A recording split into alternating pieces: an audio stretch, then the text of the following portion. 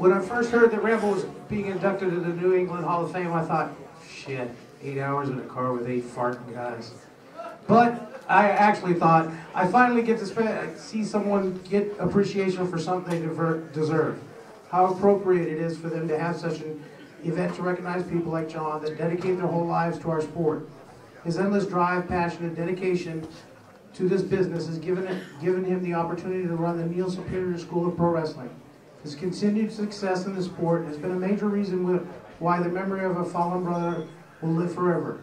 Through the school, John and Neil's dad, Dick Karakoff, have done a stellar job with helping the local kids of all walks of life, find the purpose and direction through the opportunities given to them through our business. John's training in and out of the ring, such as how he's been a wrestler, referee, manager, stooging, ring crew, or even working audio-visual, gives these kids a feeling of self-worth and a reason to stay off the streets. He provides an awesome environment for these kids to learn, as well as discover what it takes to make your life successful. I asked a couple of people that are close to him to send us some words that couldn't be here tonight. Head shrinker Sam Moo said, John trained with my dad many years ago and has been a family friend and a big brother to me to this day. It hurts me and my family not to be there on this special night, and trust me when I say, if there was any way possible, I'd be there. Kudos to the New England Hall of Fame and to John Rambo on behalf of the whole family. Congratulations, my friend, on your special day. You deserve every bit of it. Dick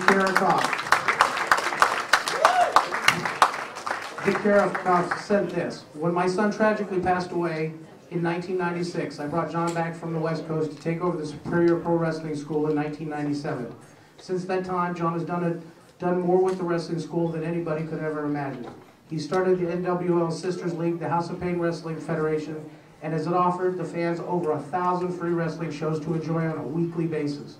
John could have done many things to advance his own personal career, but he opted to stay in Hagerstown, Maryland to keep Neil's dream alive and going to help to make the NWL and the House of Pain one of the premier independent wrestling organizations in this business. I do not look at John as a wrestler or a booker or a trainer. I look at him just like a son, because I know he's been and always will be there for me, the NWL, and the House of Pain, just as I always will be there for him. I would like to thank the New England Pro Wrestling Hall of Fame Committee for their selection of John Rambo, the first NWL heavyweight champion back in 1989.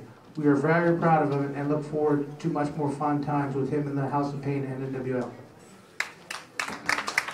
I personally, 13 years ago, I showed up at John's doorstep with a bag and said, "Can I wrestle?" And he said, "What the fuck, get in the ring." So I did. 15 years later, here I am, and I've done 600 or 700 matches for him alone. And I tell you what, every time you walk in the locker room, it's a family. Just like this whole place is a family. When guys move from the East Coast to the West Coast, and they have nothing, like I did, I found myself a family. Thank you, John. My name is Corey Bush, and I've been one of John Rambo's students for 5 years. And when I walked into his door, I wasn't even finished high school yet. I was a 17-year-old kid who thought he could get in a ring and be a superstar. But there's times in your life where you meet people that you just can't get around. You can't talk your way around them. You can't run through them. You just have to stop to listen to what they have to say. It's been one of the greatest honors of my life to have to stop and listen to somebody tell me how to be. Because I was a kid when I walked through that door.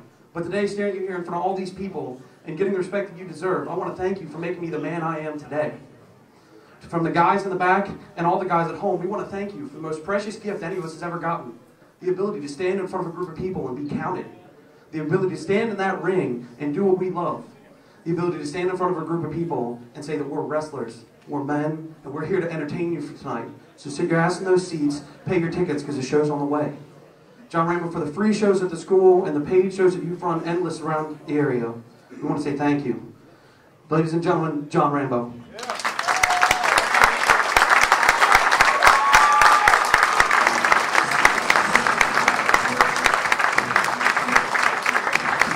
Wow. This was a real honor for me. I'm going to keep this real quick too if I can.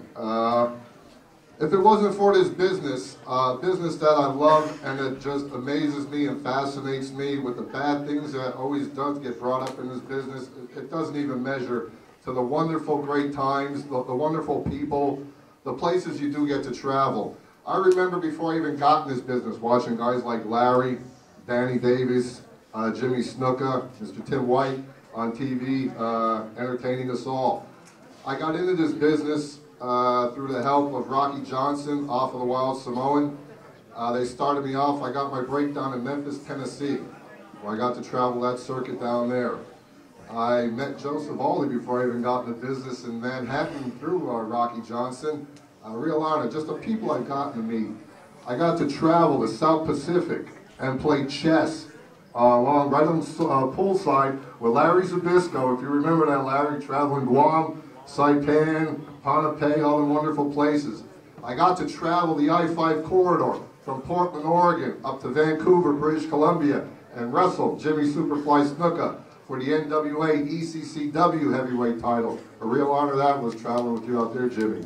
Coming back to the East Coast, working with you here as well.